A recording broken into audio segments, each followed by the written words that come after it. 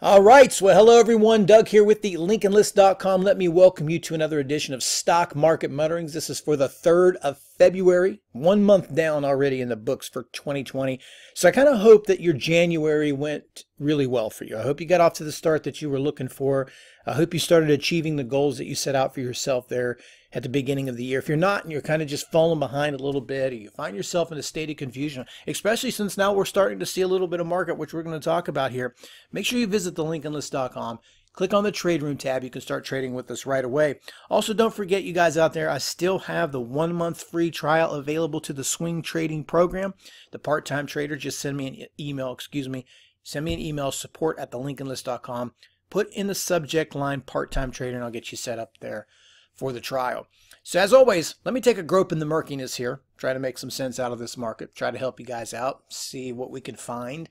Now, we saw a change in tempo, obviously. It took like a global epidemic to get the market to pull back and move out of Groundhog Day, because basically since October here, after the, let's call it the official ending of the trade war, so to speak, which nobody knows what we're doing with that still anyway.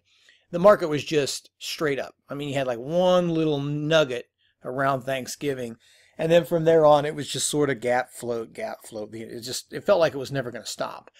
And I did a market mutterings a couple weeks ago, thought, I just can't see how we're not going to do 30,000. We're so close. We're only a few hundred points away.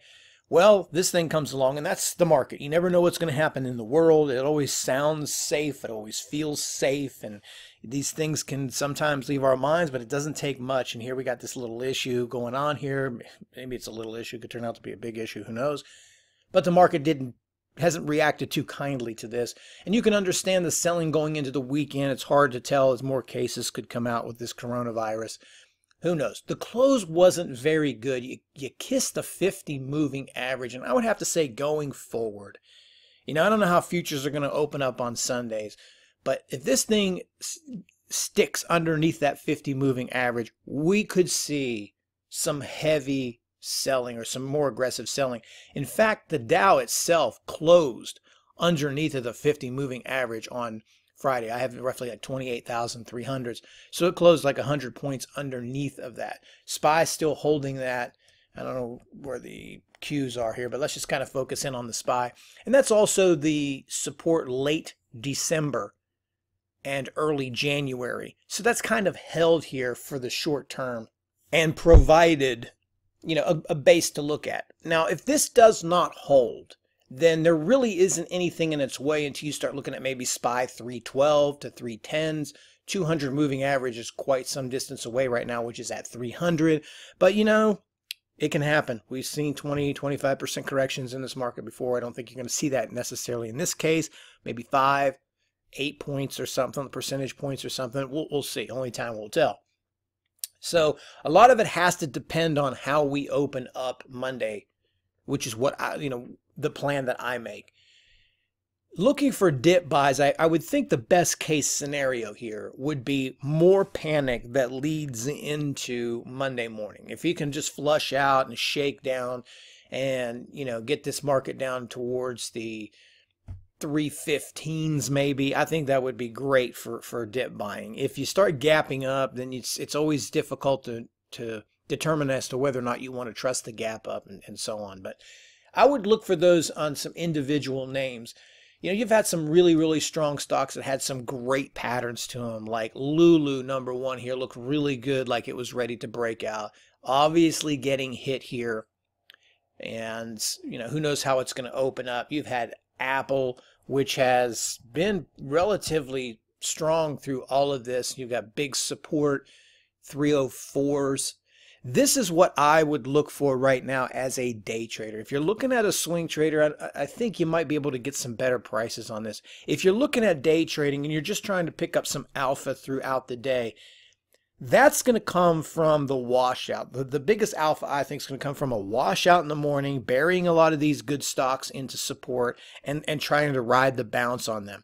If they gap up the first thing on Monday, that kind of puts you, like I said, in a difficult situation as to whether or not I should trust the gap, and a good portion of that alpha has already been chewed out. So I'm going to go look at these stocks like, Apple here that's been relatively strong, LULU. Another one that I like here that's very strong. So let me just go through each one of these and give you some numbers to work with. I would look for Apple if you could start out the day roughly towards the low 300s. 303, you've got some really good support. And that means opening up and driving right into that number, or opening up down in that number, looking for support to hold there in that, where it's also the breakout from earlier parts of the year. I think you could get a nice quick bounce.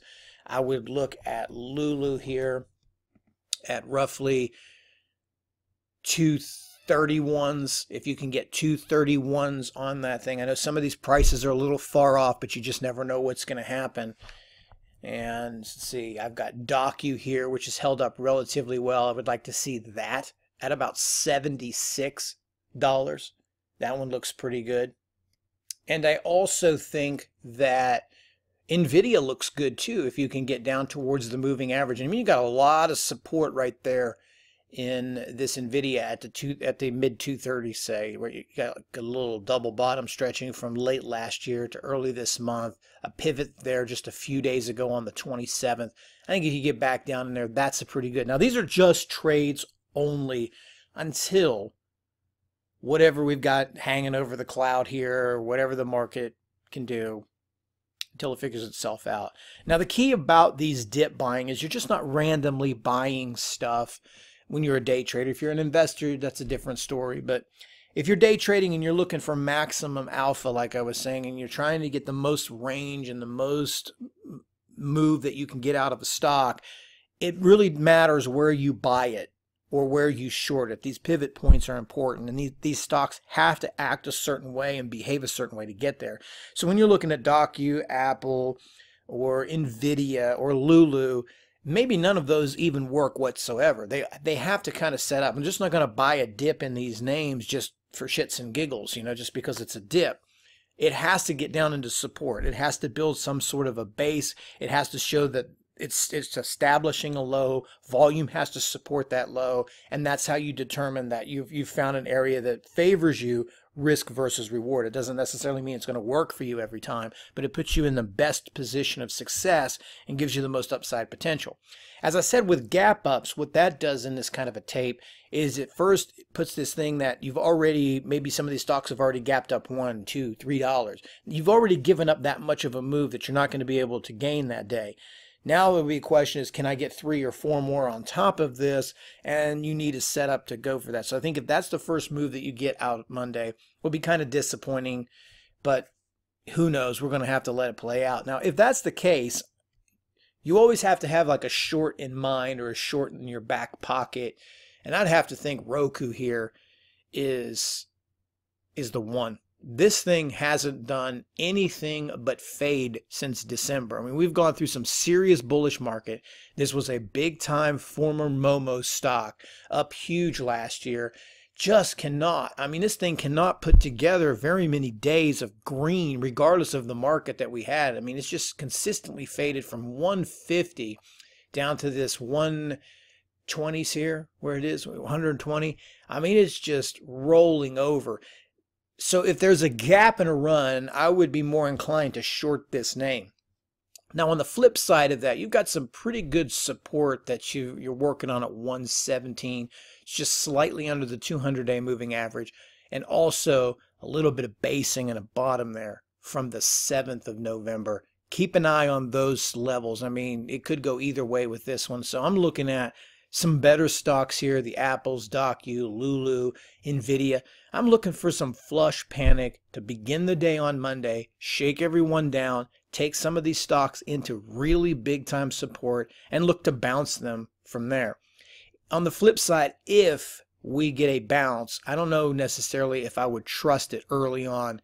I would probably be more inclined to short things like Roku, maybe even Netflix, and just let the market do what it wants to do. So we'll find out. We'll see how it is. As always, guys, if you need help, feel free to reach out to me, support@thelincolnlist.com. Don't forget about the trial to the, well, I forgot I was going to say live trade room, but it's not the live trade room. Don't forget about the trial to the part-time trader swing program. Just send me the email there, support@thelincolnlist.com, put in the heading part-time trader. Until next week, guys, trade them well. As always, take care. Talk to you then.